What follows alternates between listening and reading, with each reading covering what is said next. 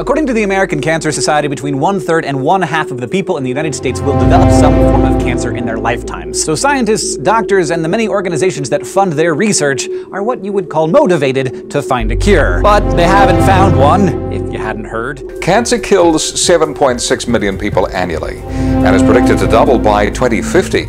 The author, There are a David lot of Morgan, has people explained. with cancer. There's never going to be one cure for cancer. Cancer is a class of diseases. It is unlikely that there will ever be a single cure. Plenty of drugs and treatments have extreme been tested, competition. but they often don't seem to work. So after billions of dollars and decades of research, why haven't we cured cancer? The ordinary folk who think they're being helpful, or this is interesting, I'll post this on Facebook, on Twitter, on my blog. Look, here's the study. Cannabis cures cancer. No, it doesn't! Stop being so stupid!